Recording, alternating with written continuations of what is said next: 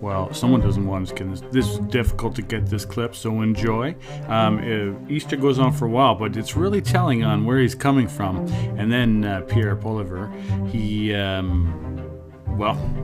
wins. Boom. You will, and I know there is some confusion over this. You will recall I stated on Mr. Poilievre's point of privilege that there was a procedural technicality with his point and the motion following his point. We suspended for a few minutes, and I did not get complete clarity on really what is an unusual development to a great extent related to the fact that this is a new session of Parliament, and I'll get to that in a moment. The meeting was not adjourned, as some implied, but it was suspended by the chair. And I just want to turn to House of Commons Procedure and Practice, 3rd edition, page 1098. Committees, quoting, committees frequently suspend their meeting for various reasons, with the intention to resume later in the day. Suspensions may last a few seconds, several hours, or span even more, span even more than one day, end of quote. On the question of privilege, when there's some people have asked me, how can you interrupt a motion and go to another motion? So I'll read when a question, when you're discussing a motion, the question of privilege does take precedent, and the chair has an obligation to deal with that. The chair under parliamentary procedure must hear the point, and I'll turn again to House of Commons Procedure and Practice, 3rd edition, page 1060. If a member wishes to raise a question of privilege during a committee meeting, or an incident arises in connection with the committee's proceedings that may constitute a breach of privilege, the committee chair allows the member to explain the situation. The chair determines whether the question raised in fact relates to parliamentary privilege. If the chair determines that the question does relate to parliamentary privilege, the committee may then consider presenting a report on the question to the House. The report should clearly describe the situation, summarize the facts, provide the names of the people involved if applicable, state that there may be a breach of privilege, and ask the House to take such measures as it deems appropriate. Ordinarily, a presentation of a report to the House is a prerequisite for any question of privilege arising from the proceedings of committee. Mr. Fraser did raise a point from parliamentary procedures during the discussion, but he didn't challenge the chair on that point. Not in the rules, but running through my mind at the time was the problem where a point of privilege could be used to jump the queue on motions. You'll recall at the beginning of the meeting, I had stated that the order of motions would be Ms. Zerowitz, motion on pre-budget consultations. And we operate under a standing order of Parliament there that we must do those in the fall and report by December. That's an obligation for the committee. I had spoken with Mr. Julian, and I told him I would have his motion dealt with in second at the committee as the proposals came forward. And his motion was on privilege and documents as well. And Mr. Poilievre's staff emailed me to say that Mr. Poilievre would be putting a motion. They didn't say a point of privilege. Although that was that was the way the motions had came to me. My thinking was to get to the pre-budget consultations in process, so there our staff, the clerks, and others could start the process, line up witnesses and meetings while we continue to discuss these other issues. And finally, why the motion, I said, was there was a problem, a technical procedural problem, really relates to that we're in session 2 of the 43rd Parliament, and there was prorogation on session 1. On prorogation, the House of Commons Procedure and Practice, 3rd edition, page 975 and 6 reads, as soon as Parliament is prorogued, parliamentary committees, with certain exceptions, lose their orders of reference, mandates, powers, and members, and all studies undertaken by committees lapses, end of quote. Resuming also in House of Commons Procedure and Practice, 3rd edition, page 977, resuming under the topic, resuming proceedings in a new session. Standing and joint committees that wish to resume a study they intended themselves can do so by adopting a motion to this effect. Quote, if occasion arises and they consider it appropriate, committees that have the power to do so may readopt orders for the appearance of witnesses or the production of papers. It is quite common for the House or committee to adopt an order stating that evidence heard and papers received in a preceding parliamentary session be taken into consideration in the new session, end of quote. So that leaves us with the current motion from Mr. Poilievre on his point of privilege. It does technically not have the evidence to make his point because the evidence, there isn't a motion in it, and there hasn't been a motion to bring that evidence forward from the previous session. Therefore, the speaker could kick it back to us and say that the evidence isn't there. I see Mr. Julian shaking his head, but that's the facts of the matter. We all know, those of us that are on the committee, what it means. But technically, that's where we're at. So I'm going to go with a couple of options here. I'm going to rule the current motion as written out of order, and ask Mr. Poilievre to bring it in order by dealing by putting an amendment or bringing it back. With the proposal to bring forward that evidence from the previous committee. So I would rule it out of order. I would rule it out of order as written, and go. And so I think the options are these. Mr. Poilievre can take the motion back, sit in position 3, and we'll go back to where we were at on Ms. Zerowitz's motion first, and then come through the line and deal with his motion as amended. He could challenge into the ruling of the chair, and we'll see where that goes, and we would have to deal with it in that respect then. So I'll give members a moment to think about that. As I said,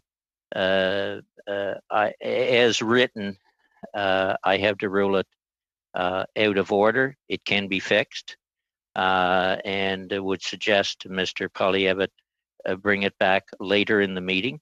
Point of order, Mr. Chair? Yeah, go ahead.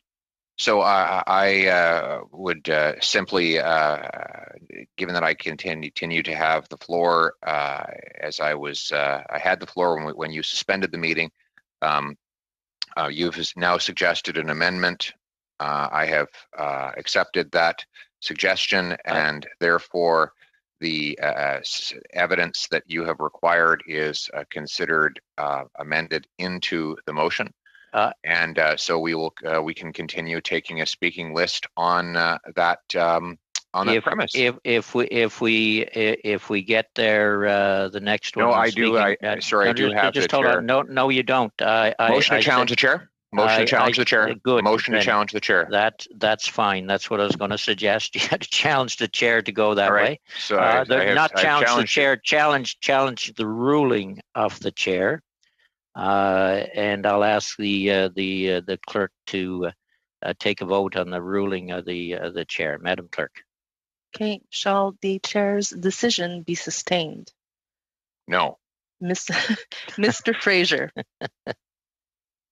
Yes. Ms. Jerowich. Yes. Mr. Fragiskatos. Yes. Mr. Gerritsen. Yes. Ms. Koutrakis. Yes. Mr. Poilievre. No. Mr. Falk. No. Ms. Jansen. No. Mr. Kelly. No. Monsieur Sainte-Marie. No. Mr. Julian. And no. Mr. Chair, we have 5 yeas, 6 nays. No, I think it's the other way around. I think you have 5 nays and 5 and 6. Yeah, that's right. Okay, the ruling of the chair is overturned, and that makes me procedural happy that we're back in procedure. Mr. Poilievre, the next speaker on the list was Miss Jansen. I think we were going to her, but I do believe you had the floor, and you should also move the appropriate amendment at the appropriate time when you get a chance. Floor is yours. Thank you very much, Mr. Chair. If there is any confusion about what documents the committee is referring to, I am going to have my staff send a specific reference to the clerk electronically, and we will give that body of evidence an official name that is identifiable and recognized by the committee, so that there is no confusion about the documents in question. As you know, Mr. Chair, committees can receive evidence a variety of ways. Sometimes it's through documentary submission, sometimes it's through testimony, and sometimes it's just through acknowledgement of what's happening in the world. So, for example, a committee can publish a report and include in that report observations made from what's in the public realm.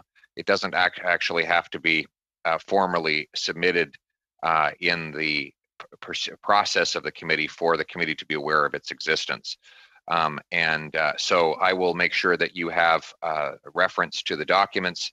As you correctly pointed out, we all know which documents we're referring to. We all know which documents we're referring to. So on that basis, we will clarify. And I now cede the floor to Ms. Jansen, who I believe is next on your list. Could we before you start, Ms. Jansen, could I have people will establish a speaking order here, and so you can click on your speaking order as we roll along here, and the clerk can notify me who's next, maybe by email. So, Ms. Jansen, the floor is yours. Yes, what I was trying to say, I was very concerned about the fact that this exact process happened at the Health Committee. We made the exact same type of request. We wanted to get documents that were unredacted and then would move to the law clerk for redaction. When we received those, what we actually got were, again, documents that had been redacted by staff that had so much missing. It's how do we as parliamentarians do our job if and the interesting part about that as well was the fact that the argument against originally getting any of the documents was that the staff in a pandemic were incredibly busy, too busy to collect up documents for the committee. So when we saw that the staff then had been tasked with not just collecting the documents, but also redacting them, we were very shocked. And to have seen the way that these documents were redacted for this committee was absolutely shocking. I mean, it's almost like you did it in health and then you doubled down in finance. So I would say, again, last week when I was speaking and I was interrupted, I was shocked again by the process. I think that I've been elected to come to this place and to serve the citizens in my riding. And again, shocking to see how we are cut off. The information is not given. We're basically told, sorry, you have to stop. You have to stop. We're done here. So at this point in time, I think I'm going to yield the floor for the time being, because I'm trying to wrap my mind around how it is that we find ourselves in a place like this, and our inability to actually be able to see any of the information is very shocking. So I yield the floor to my colleague, Mr. Poilievre. I think Mr. Poilievre is not next on the list. The next on the list is my list thus far is Mr. Julian. Well, that is the first Conservative win since prorogation. A pretty good one. Now, okay, so it all went through. Then, for 3.5 hours, the Liberals have been stalling, filibustering, bringing up motion after motion. And because this has been a week, the footage of this it's all screwed up. It's 7 days of footage. Anyway, we won't go into that. This definitely is going to carry on for some time. And MP Julian from the NDP, he looks perturbed, as angry as I've ever seen him. He's a very gentle kind of guy, it seems, but he's angry. And here he comes up here, and there's a lot more. So stay tuned for the rest of the weekend and watch this clip. It's outstanding. Yeah, I simply disagree with the ruling that you gave, Mr. Chair. With respect, I find you largely fair in what is often a difficult environment, but the reality is there is no doubt this is a breach of privilege. And given that every single member of this committee voted for the NDP motion in July, asking for the documents, every single member should be supporting this motion of privilege. If the committee had ruled otherwise, if the committee had upheld your decision, Mr. Chair, as you know, I had a privilege motion as well that had been vetted by the table, and I would have brought that forward. So that would have, we simply can't sweep this under the carpet. We have to deal with this. We have to pass this motion for many reasons. The fact that it is outrageous that over 1,000 pages of documents that we asked for were wholly or substantially redacted. In other words, censored, so that a committee, in a democratic parliament, has actually been denied access to information that the committee has requested. It's pretty outrageous, and that's why the motion of privilege is so important. Secondly, the fact that every single member of this committee agreed to the motion means that we have a duty to uphold the responsibilities that come from making that decision as a committee. And thirdly, Mr. Chair, the Speaker has asked us to bring a report back. And this is something that we cited a few days ago, but bears repeating. The reality is when the Speaker ruled, he said that the Committee of Finance has the ability to rule and bring this back to the House of Commons. For the moment, he is not able to rule when this was raised in the House of Commons prior to the committee being reconstituted, because he said it's not possible at this point to know whether the committee is satisfied with these documents as provided to us. And so the Speaker says, I don't know whether or not the committee actually agrees with the substantial censorship that took place. We have a duty as a committee to report back and clarify for the Speaker that we are not satisfied with over 1,000 pages being substantially or wholly censored.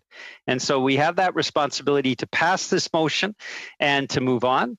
I believe firmly, Mr. Chair, that the Speaker will see this as a clear violation of privilege, and we have a responsibility to move forward quickly on this. I hope to my Liberal colleagues who seem to want to delay a decision on this matter last week that they will move promptly so we can have a vote and refer the proper report to the Speaker so that the Speaker can make the ruling and the House of Commons can make the decision about privilege. This is an important matter. We shouldn't be spending a lot of time on it. We should be moving forward.